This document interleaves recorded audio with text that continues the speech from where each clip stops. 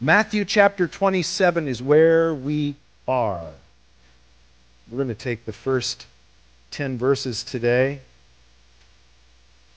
and then we'll pray. So, read along with me as I read. It goes like this.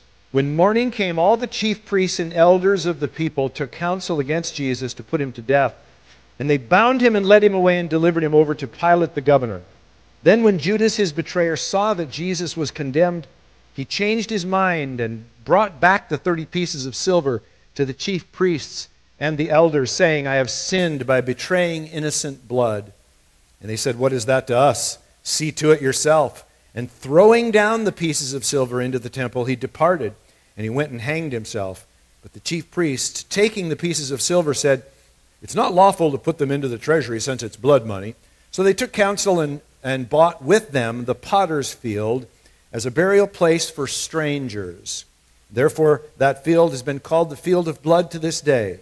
Then was fulfilled what had been spoken by the prophet Jeremiah, saying, and they took the 30 pieces of silver, the price of him on whom a price had been set by by some of the sons of Israel, and they gave them for the potter's field as the Lord directed me. Let's stop there and let's pray. Heavenly Father, open our hearts to what we're talking about today, what we're seeing here in the Scripture, and guide us and direct us in wisdom.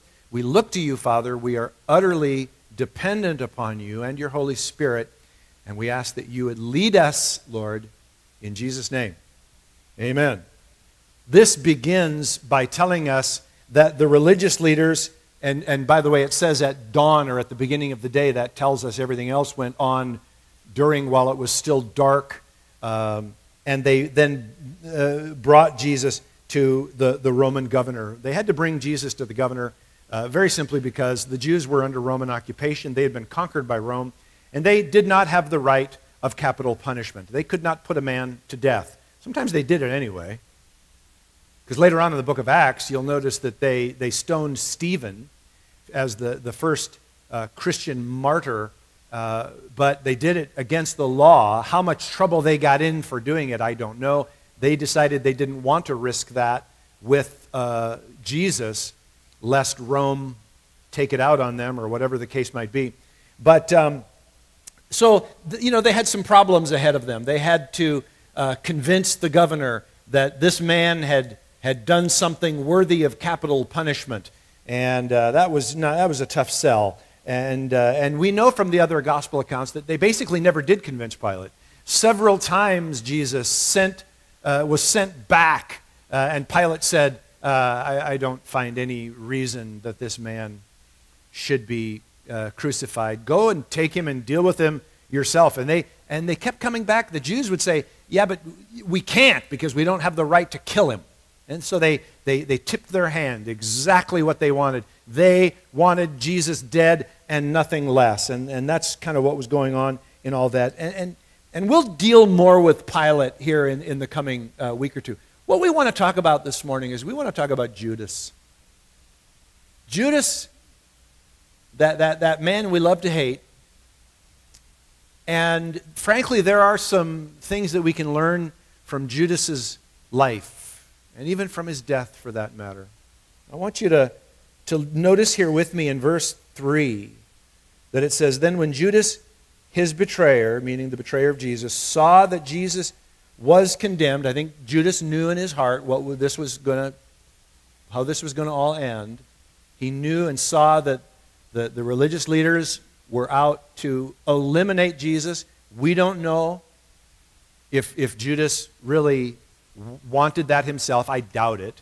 Really, there's been a lot of people who've tried to speculate. What was going on with Judas? Was he just a political zealot who wanted to advance the kingdom of God, and he thought that the best way to do that was to get Jesus arrested so he could finally appear before the religious leaders, and then they'd understand or something like that? You remember the old movie, The Jesus of Nazareth? That's kind of what they conveyed in that movie, which is not biblical at all.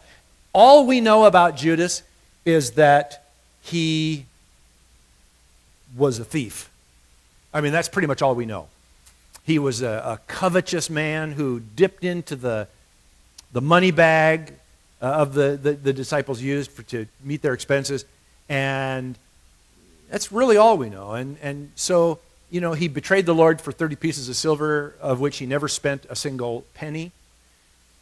And that's, that was kind of probably what was behind it. It was probably just money. But it says here, and I read it out of the ESV, but you'll notice that it says he changed his mind. If you have an old King James on your lap this morning, your Bible says actually that he repented.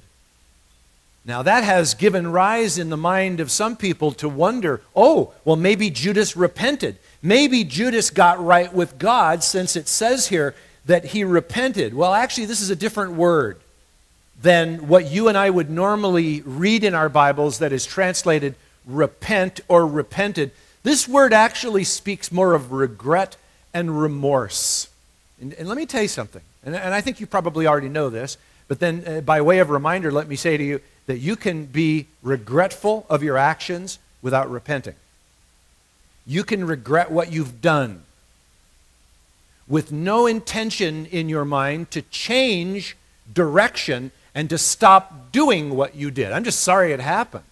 I'll probably do it again, but in fact, I'm planning on it. But I'm sorry that it hurt you along the way. I'm sorry people got hurt. I'm sorry it didn't turn out the way I wanted it to turn out, but I'll be doing it again. You see, you can regret something without repenting about that thing. So, there are actually a few other reasons why I don't happen to believe that Judas got right with God. One of them is his own actions. We read in the passage, and it says that after giving back the money, he went and committed suicide. He hung himself. And that is the action of a hopeless man. And because suicide is the ultimate act of hopelessness. There's no reason to live. There's nothing to live for. And so I'm just going to end my life. I can't bear to live under the burden of what has happened, or what I've done, or whatever, or what somebody's done to me, or whatever the case may be. I'm just going to end my life. Well, that tells you right there that he didn't repent. He didn't turn from his sin, because repentance, true repentance, does not leave a person hopeless. In fact, it generates hope.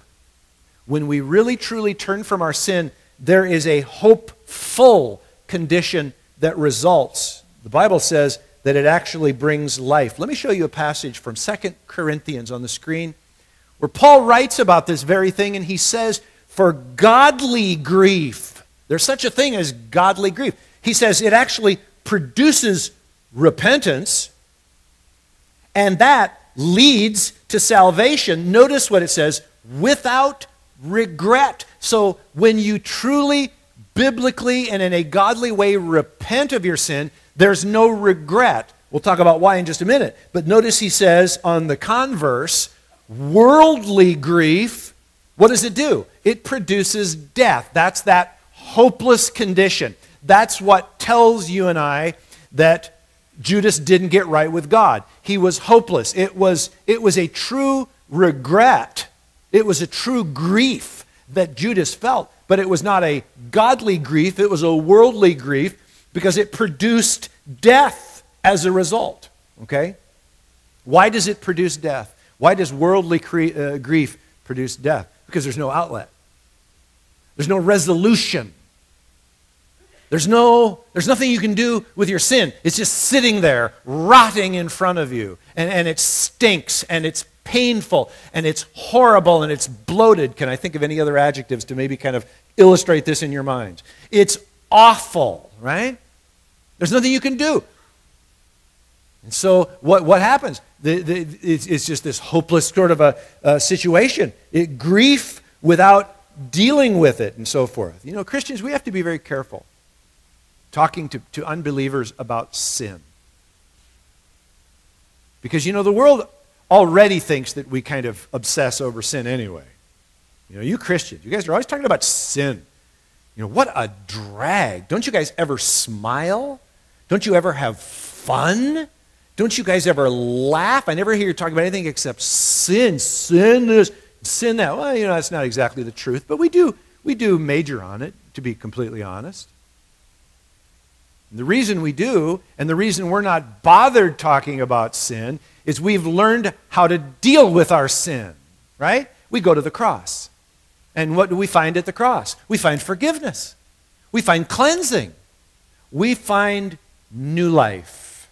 By the way, that's what godly grief is. It's grief that makes you go to the cross.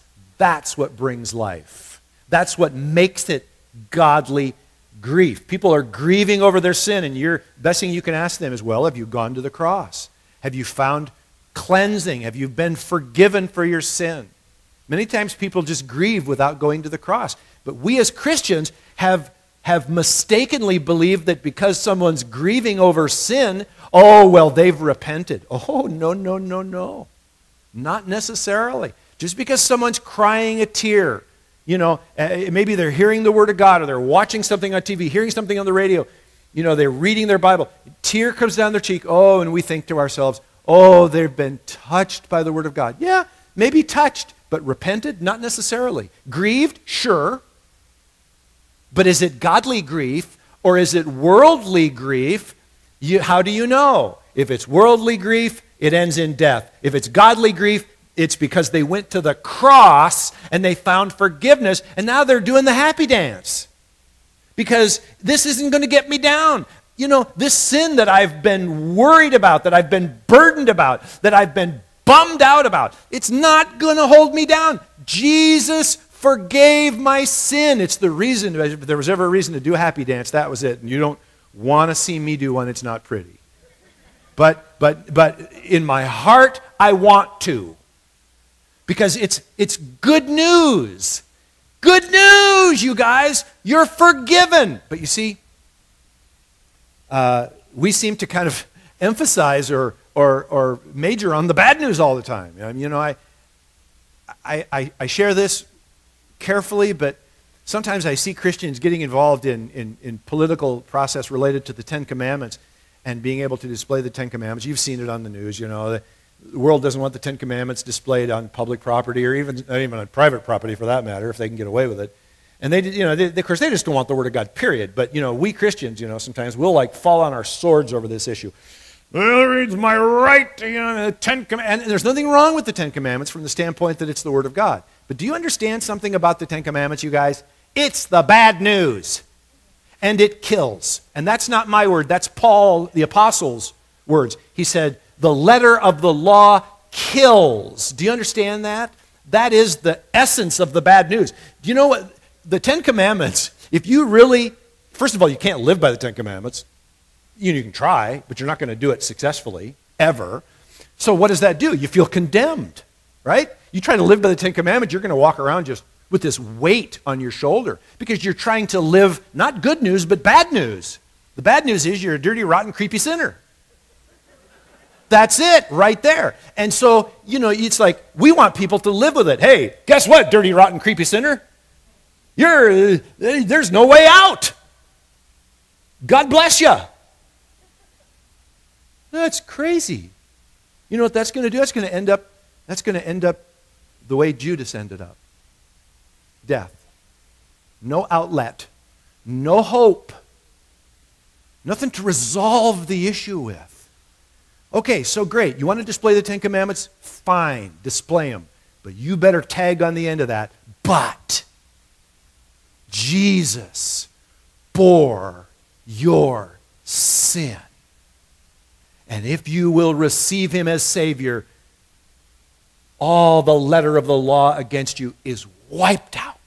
You better give the good news with the bad news. Amen? That's important that we Christians understand that we don't go around just kind of doing to, everybody like Judas, where there's no hope, there's no life, and there's no outlet.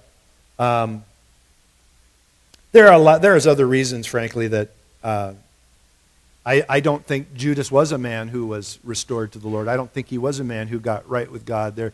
Jesus himself, just in the last chapter, said about Judas, it would be better if that man hadn't been born. That doesn't sound to me like something you'd say over somebody who got right with God. And then later on, Peter made a comment about Judas. Do you remember in Acts chapter 1, they decided they needed to fill Judas's spot. And because, he was obviously missing. He'd been with them for a long time. Now he's missing. He's dead. He's gone. And so Peter stood up among the brothers and he said, guys, you might have noticed Judas isn't here. So we need to fill the hole that he left. And so what did he do? They basically got together and they had a committee meeting. It's the last committee meeting in the Bible, by the way. It's interesting, but yeah, they had a committee meeting and they decided to nominate a couple of guys for replacement apostles. And then you know what they did? It says they cast lots. That's a really fancy way of saying they rolled the dice. I'm not kidding. Can you imagine? We need a new apostle, guys. Ready? Here comes. Lucky number 7. Here comes. Lucky number 7. Here we go. Boom. Yay! Number 6. Sorry, Matthias. You got it. Do you know they never, and this is an aside, but that's the last time we ever see any decisions made by casting lots in the Bible. Did you know that? Happens in the Old Testament, happens in Acts chapter 1. Then what happens? Acts chapter 2 happens. The Holy Spirit falls. Boom! And suddenly now, we're not casting dice anymore to figure out who's doing what. The Holy Spirit is now talking to us. And now you get on farther into Acts and you see that they're worshiping together and the Holy Spirit speaks and says, set apart Paul and Barnabas for the ministry to which I've called. And that starts a ball rolling in the church called Spirit-led leadership selection. Rather than lucky number, who gets to be elder this week? Here we go. Let's check your numbers. Here it comes. What a dumb idea, right? Anyway. The reason I told that story, I almost got lost there, was because here's what Peter said. Let me put this on the screen. They prayed after they, as they're casting lots, and they said, you, Lord, who know the hearts of all, show us, by lucky number 7, who, of these two that you've chosen to take the place in this ministry and apostleship from which Judas turned aside. Look at this last phrase. To go to his own place. That phrase, his own place, is a euphemism for to go to his doom. And that's why if you have an NIV on your lap, you'll notice that it actually says to go to where he belongs.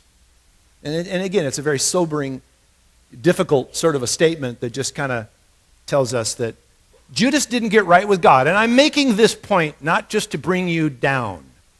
Not trying to be Debbie Downer here this morning. I'm trying to make a point that there are some things that we can learn about Judas and the fact that he didn't get right with God and so forth. He's kind of a case study in what not to do when you've been given a revelation of sin. And there's a question that I want to consider along these lines, and it's one that may not be popular in everyone's mind, but the question is this.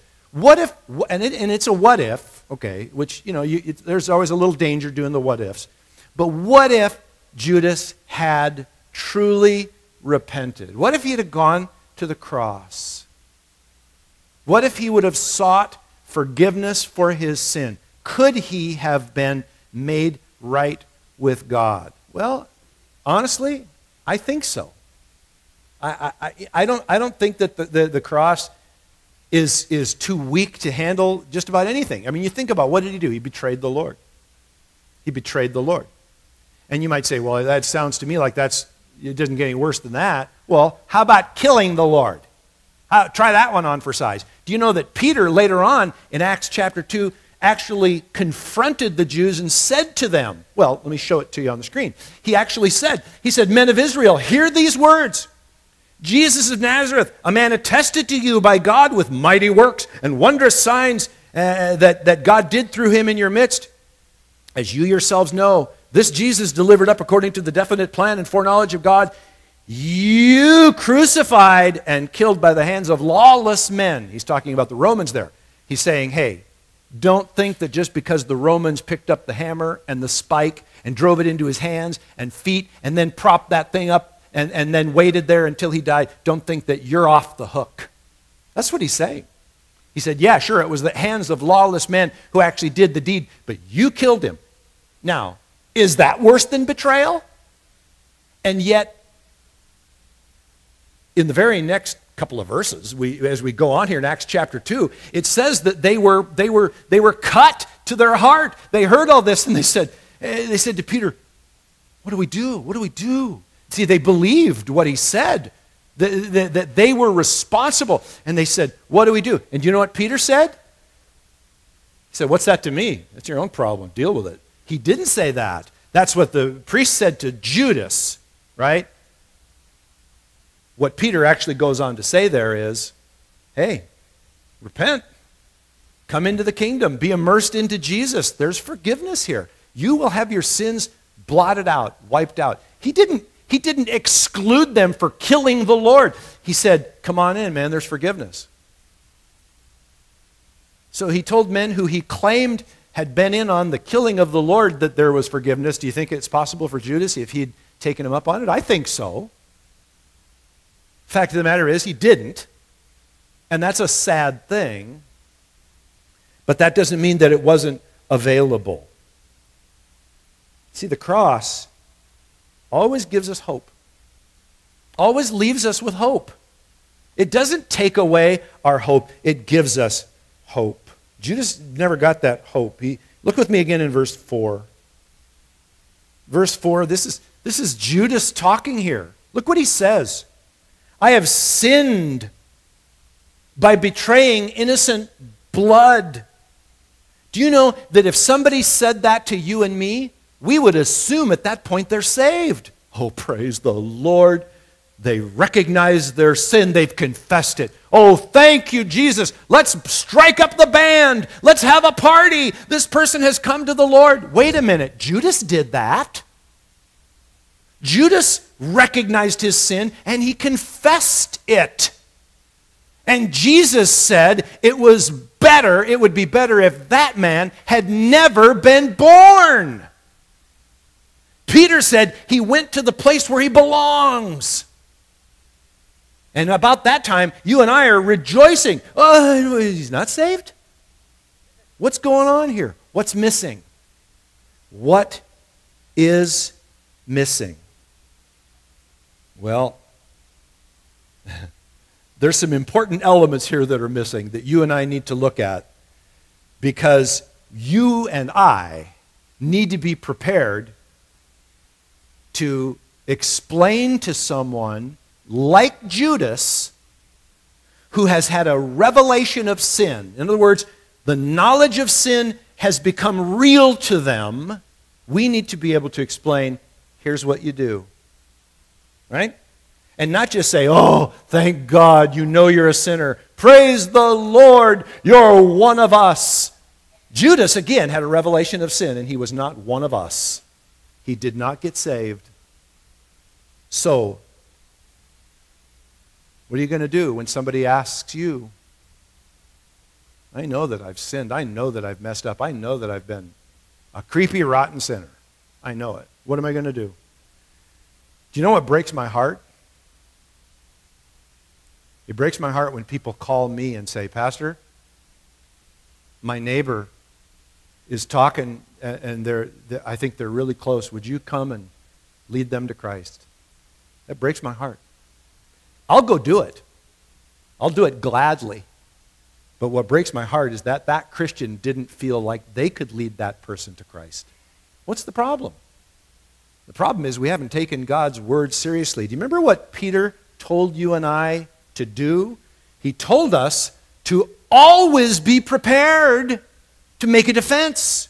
That means to give an answer to anyone who asks you for the reason, for the hope that is in you. Now, granted, we're to do it with gentleness and respect, but we're to do it. And what is the hope, you guys? What is the hope that's in us? The cross.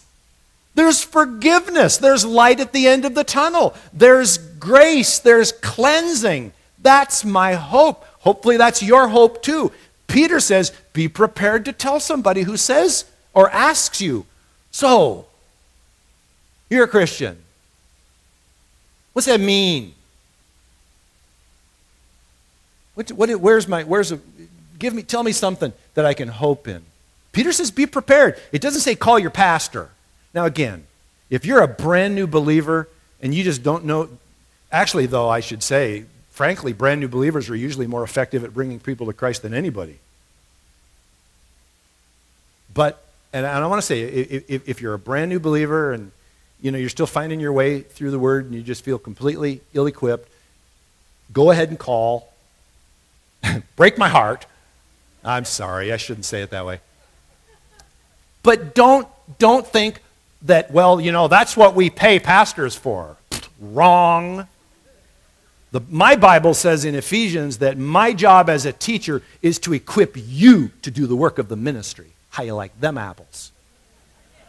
Back at you. So what that means is, I'm not the minister. We are. Don't call me minister. I am a pastor teacher, but you are the ministers. So get out and do the work of the ministry. Somebody wants to hear from you the hope that you have. Be prepared to know how to tell them. But here's what the deal is.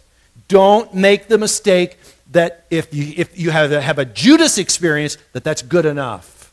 Because it's not good enough. There's one verse that we love to use when we're talking to people about Jesus. And it's in 1 John 1:9. I love it. I quote it all the time. If we confess our sins, he is faithful and just to forgive us our sins and cleanse us from all unrighteousness. That's a great verse. I love that verse. But guys, do you understand that verse doesn't go far enough? It says if you confess your sins, he's faithful and just and will forgive us.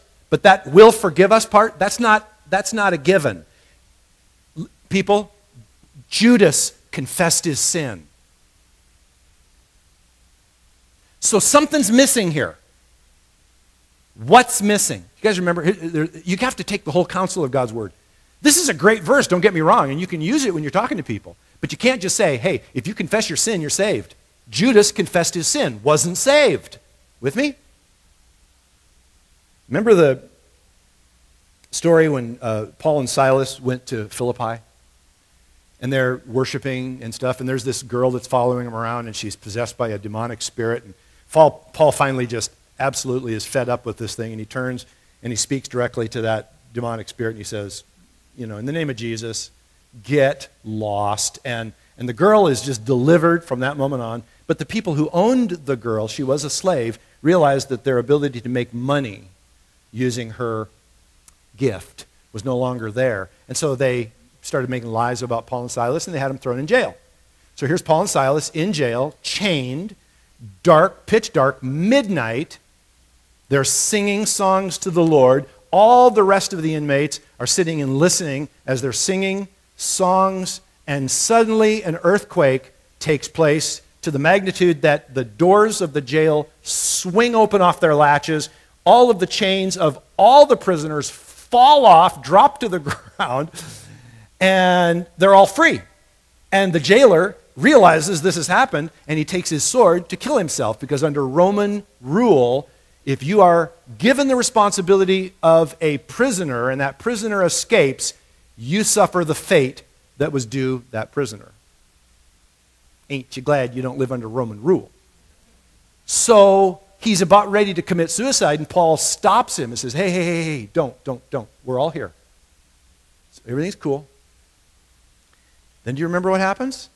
Put this on the screen for you. We can remember it together. The jailer called for the lights and rushed in, and trembling with fear, he fell down before Paul and Silas, and then he brought them out and said, Sirs, what must I do to be saved? And they said, believe in the Lord Jesus, and you will be saved, you and your household. And they spoke the word of the Lord to him and to all who were in his house. Did you notice it went on to say, and they spoke the word of the Lord? Now, this is another passage that talks about another way to be saved. But you notice it doesn't say anything about confessing sin here.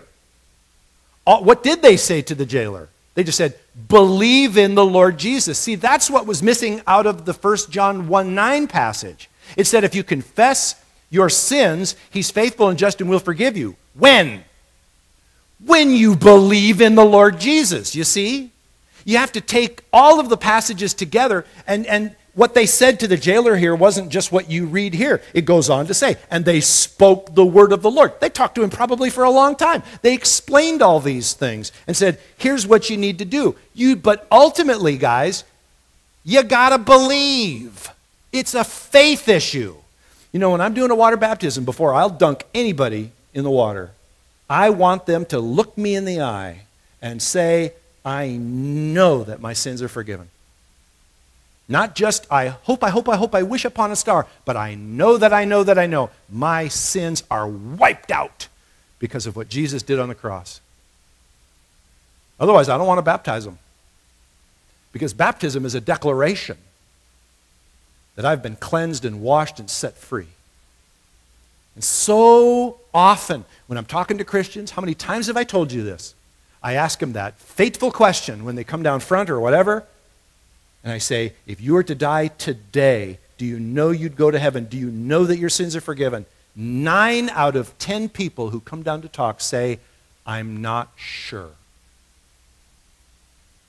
Why not? Why? And then you ask, and I'll even say that. Why not? Why aren't you sure? And you know what they start doing? They start talking about themselves. They start talking about their sin, their issues, their unbelief, their this, their that. You know what? If I sat and focused on all the garbage in my life, I'd probably doubt my salvation too. But I don't focus on it. I focus on what he did. Because my salvation and your salvation isn't a matter of what you did, it's what he did.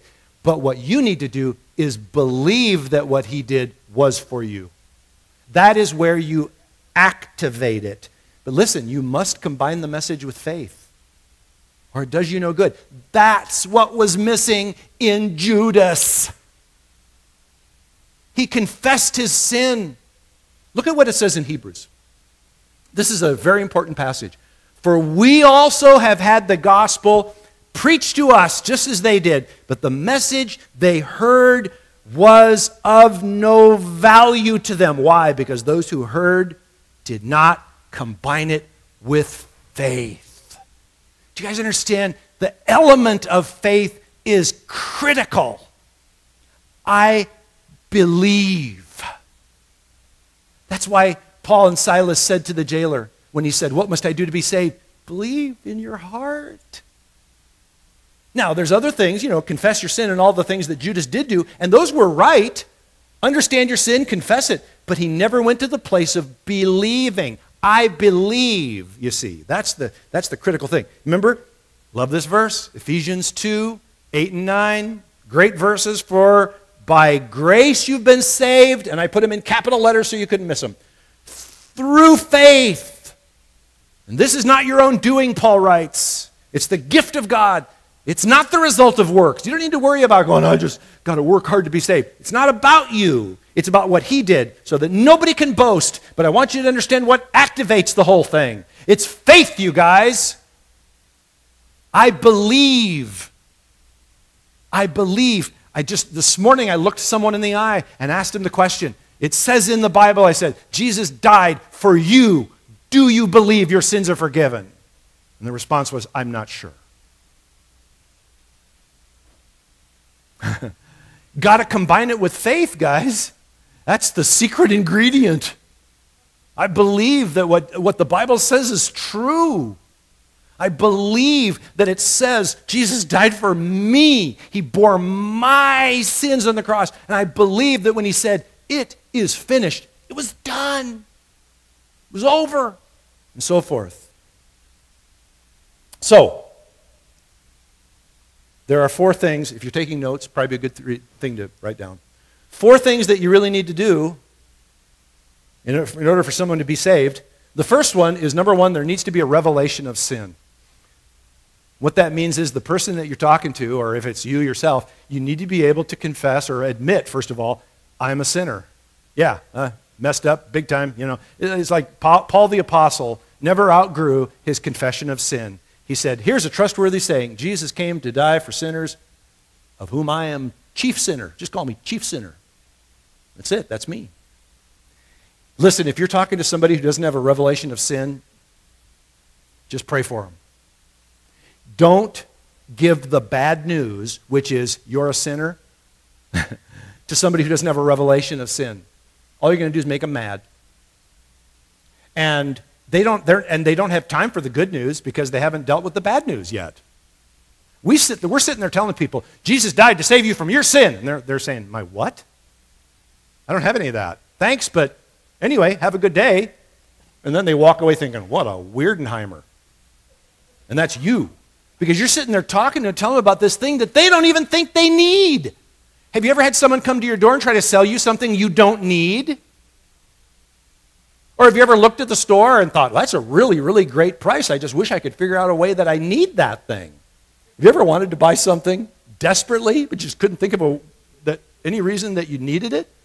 Happens to me all the time. Hate that. It's like I really want that, but you know what? I don't need it.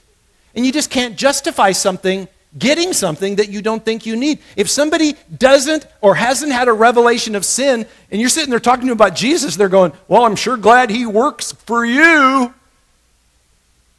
And that's where that comes from. I'm sure glad Jesus works for you, but don't go pushing him on me because I don't need him.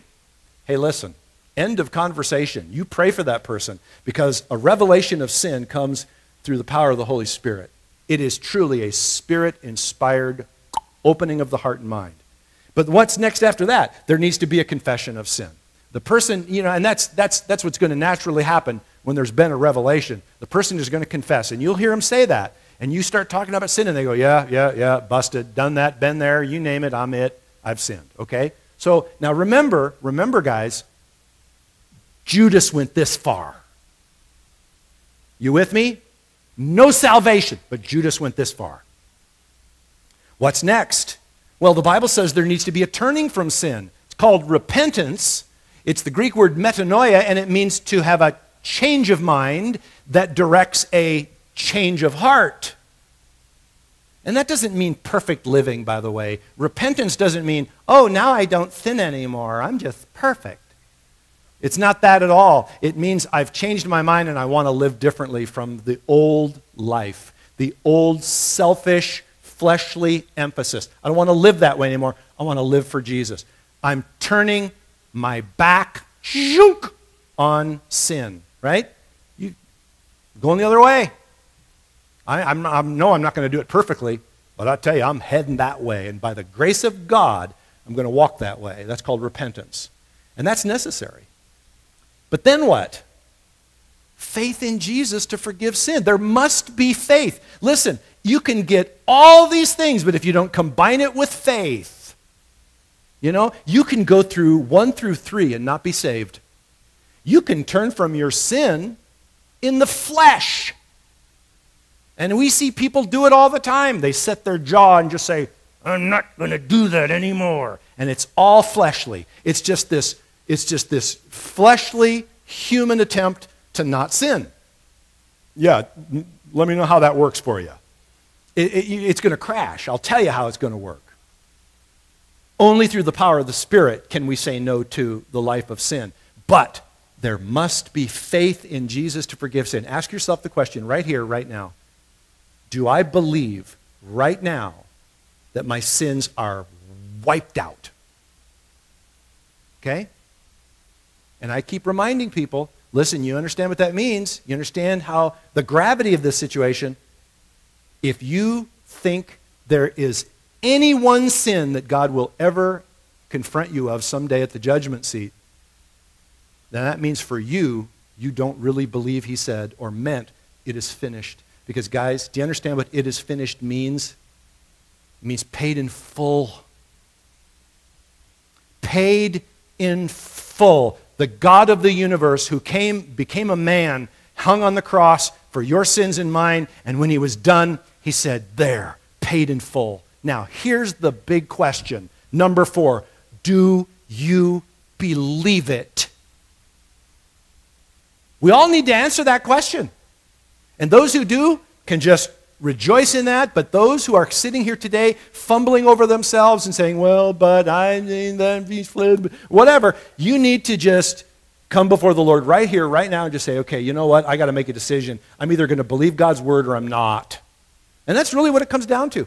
The Bible says that if you confess your sins, he's faithful and just. As you believe in him, he will cleanse you from all. I know, I have to go back and see if all is still there sometimes.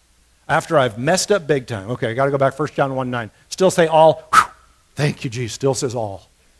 Because the devil likes to come along and say, that last time you sinned, oh my, that one tipped it over. There's no recovery from that one. You're dog meat, buddy.